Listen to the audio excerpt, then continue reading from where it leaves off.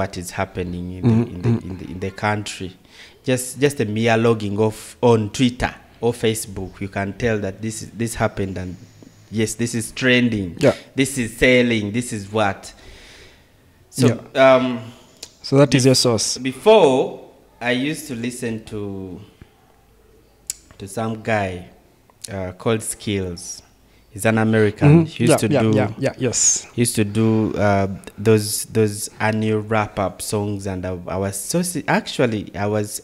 I started picking interest from that time because he could deliver it very well, and you'd be like, this is nice. How did he do it? Yeah.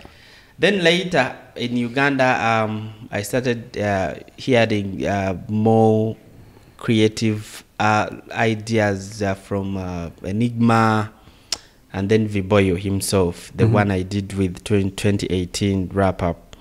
Then I started listening to them, and I could tell that there's something missing, because yes, you can present the news. Everyone can do the news, but how are you bringing out the news? You're not just going to come and tell people that, oh, this happened, then February this happened, oh, then So there was that comic thing that missed, something that can make someone listen to something which is more than 7 minutes. You understand? That creativity, not just bringing out the news, because even you can recite what happened. I can read out the headlines. You can read out the headlines. But I had to try find that interesting part that can make someone follow me every year.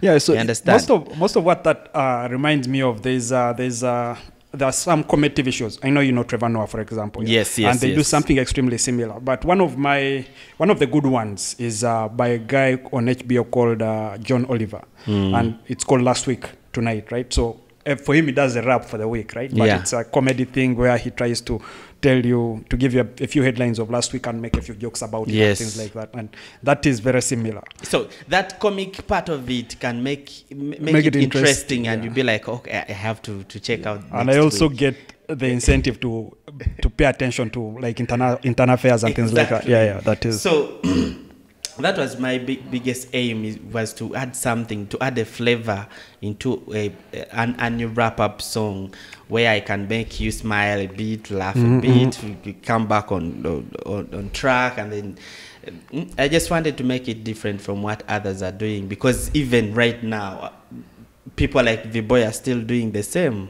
He releases every year, but I had to make sure I be a bit different from him, because I'm a different brand. He is a different brand. I see. So I just wanted to make it a bit entertaining.